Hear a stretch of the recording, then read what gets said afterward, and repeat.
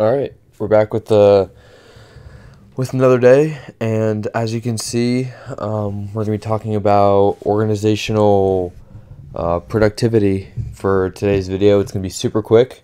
That's the plan, and yeah, let's get started. So I'm currently working on a project that is coding Super Smash Bros. The popular video game. It's originally a 3D game in kind of a 2D style to it, but this time we're gonna make it pixel art 2D, full 2D. So we're coding Super Smash Bros. In 2D. And yeah, so I was looking at some people on YouTube. This channel in specific is called Danny, and he does like development vlogs for his games that he creates. And one of the organizational websites he uses is called Trello.com. And I was just looking into it, and I just quick made one for Super Smash. It's free for personal use. You know, this is used a lot in the business realm, but for personal use, it's free. And this just got me thinking about organization, and I decided to give it a go, and I really enjoy it. I just want to pass on this information. It's perfect for any kind of coding development because, as you can see, I have a to-do list, a working on list, and a completed list. And I'll give you a quick little overview from what I've just learned in the past little while using it. So you make this board. You make a board. How do you change the background of the board? You go to Show Menu. And here's colors right here, but you're gonna have these. You can add a photo in, but I just like colors. I just want it super simple, and obviously I made it blue and orange for the Gators. But yeah, you can add a list. Within those lists, you can add things that go into the list, and within those, for instance, right here, I added labels to it, and I added labels saying not. I haven't started this. You can change the cover to be, you know, different things like this. You can add logos and stuff like that, but for now I just like super simple.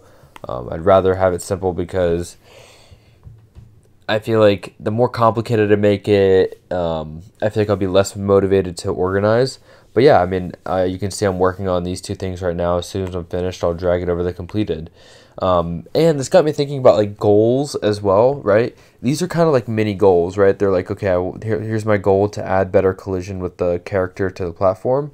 Okay, yeah. Once I start working on it, I'll throw it in here, and I can visually see it change from to do to working on to completed. And I feel like that gives a sense of appreciation to the work, but that gives you a sense of like success. And I think that's super important within something that's very goal driven as programming, because it's okay, what do I need to do first? I need to implement the menu. Okay, after the menu, what do I need to do? The character select. Okay, yeah, after I did the character select, I need to do level select. After the level select, I need to do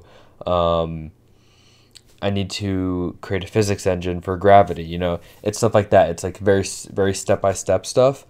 And I think this is an easy way to visualize your program, because now I can come on here, I make this, I can add to it. I can come back to this later and be like, okay, what do I still need to do? Oh yeah, I completely forgot to add a respawn animation, and I think especially within my particular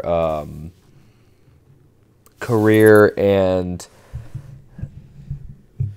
yeah, just my career focus, I think this is gonna be super helpful for the future. And now another website that I heard of is Monday.com, and I think this should